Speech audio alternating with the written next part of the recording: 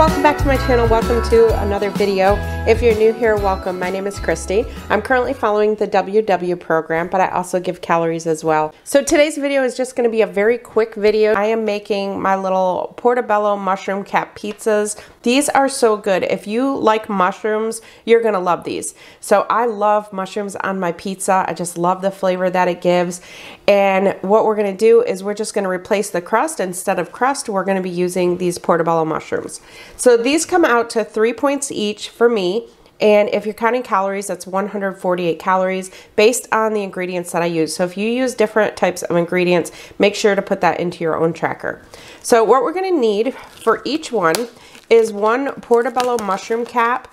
These come in a package with 6 ounces, so each one is about 3 ounces. So we're going to need one of those. And this one is kind of falling apart. Let me see if this one, I like to just make sure that the sides are not real broken because of the fact that that's what's going to hold the sauce in, even though we really don't use much sauce. So I think I'm going to go with this one. And I'm going to clean that in just a minute. I have my oven preheating to 400 degrees, and I've just got a baking sheet here that I've lined with aluminum foil and sprayed it with some cooking spray. So all I use for this, I use Prego Traditional, but if you want to use any other kind of like 0-point marinara, you can definitely do that. I only use 1.5 tablespoons of that. I'm going to be using 4 slices of Hormel turkey pepperoni. I also have 1 ounce of Polly-O part skim mozzarella. So this kind is not shredded. I just usually buy like the big block of it, and then I just shred it up myself. So that's what I have in here. And then I just put it on the scale and weigh out 1 ounce. That's all I do. So you can also put different toppings if you want to put some vegetables on it. You can add pointed toppings, whatever you want to do. And then a lot of times I'll usually add like maybe a little bit of oregano, basil, things like that to it. So the first thing we want to do is get the mushroom cleaned. So for this, what you want to do is either just take a knife and cut that stalk out, or just pull it out with your fingers. And then if you can see these gills, these are like hairy kind of gills, you do not want those in there. They really make the flavor of foods kind of almost dirty tasting, like you're eating dirt or mud or something. So you want to just take a spoon. I just take a spoon, and you don't even have to use a lot of pressure, and just spoon those right out of there. Just scrape it and it'll come right out.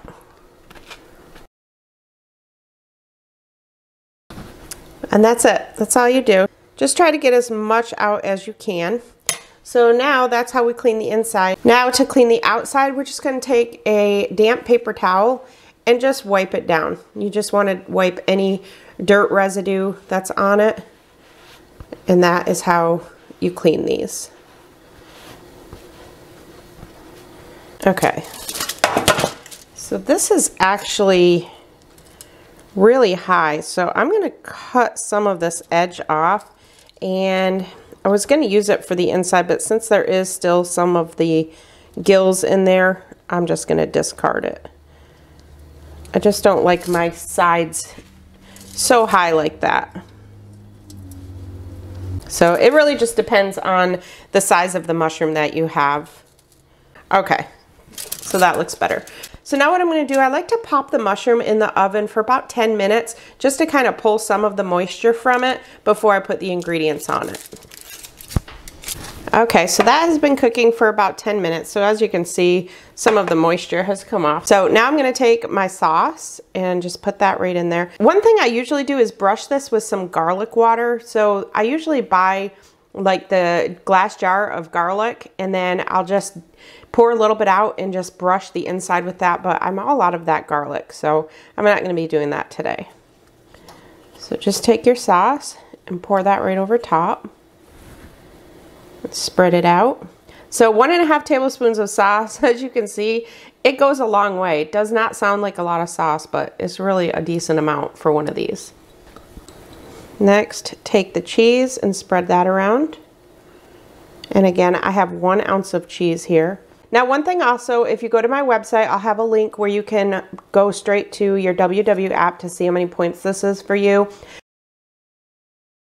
So now I'm just going to put my 4 slices of pepperoni And I'm going to put just a pinch of oregano and basil.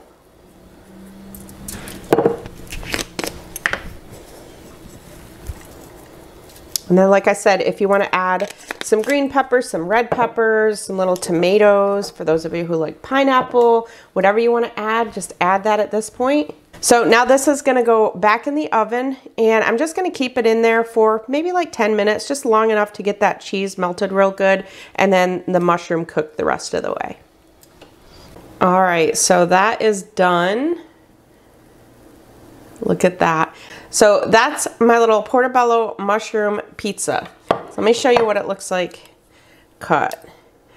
So keep in mind, this honestly is more like a snack or a very light lunch. I've had these for dinner, but of course when I have them for dinner, I usually have 2, sometimes 3, depending on my points for the day. But let me just show you what they look like inside. So there you go. It's got the mushroom on the bottom. And I'm telling you, if you like mushrooms, you're gonna love these. So let me know in the comments what's your favorite topping for your pizzas. I hope you liked this video. If you did, please make sure to give it a thumbs up. Thank you all so much for watching. I'll talk to you in my next video. I'm Kristi, and I'm Planning Us Healthy.